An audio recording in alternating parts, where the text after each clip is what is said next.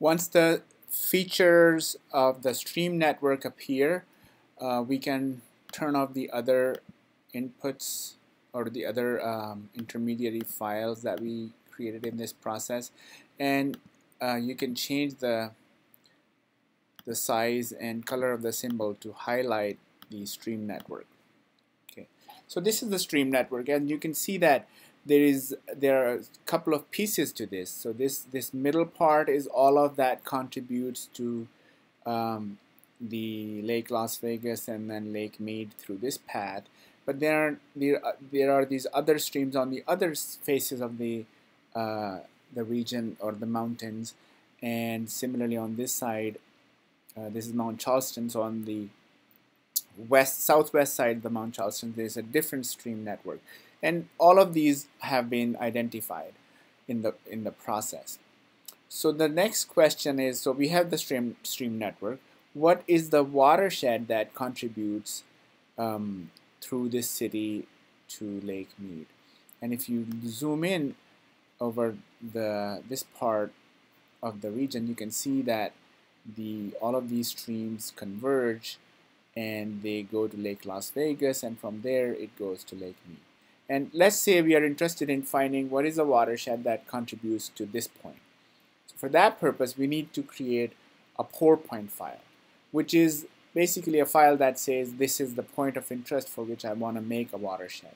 So I haven't provided you with a pour point because I would like you to create your own pour point file. So start a new feature class, and it will be a point type feature class, and call it pour point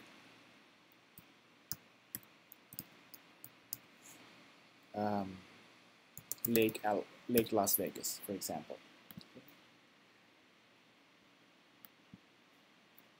And then pick everything default, and this should automatically add this to our table of contents. So now it has created the empty feature class, and I'm not going to show you the whole process, but go ahead and start the editor and add a pour point at this at close to the Lake Las Vegas, and make sure you snap the pour point on top of the stream. So I have created a pour point on the stream that feeds Lake Las Vegas, and I have changed the symbol size so you can see clearly. It is snapped on the stream. Now we can find out what is the watershed that contributes to this point. And for that, we go back to the hydrology toolbox, and there is a tool called Watershed.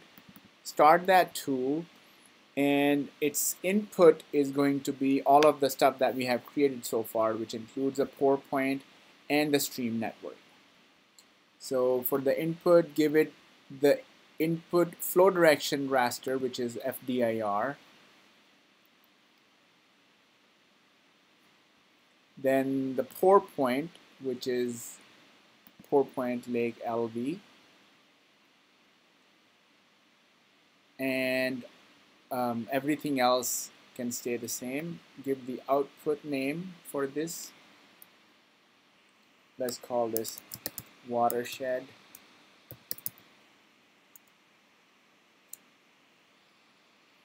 LV. So as it creates this watershed, it's going to be a raster image, and we want to make sure that the processing of this happens at the same resolution and at the same pixel same resolution and extent as for our input data. So go to environment settings and the processing extent, and here the extent should be same as the flow direction, and we want to snap all the pixels to flow direction as well. Click OK and click OK again. And this may take a while. I will show you the output in the next video.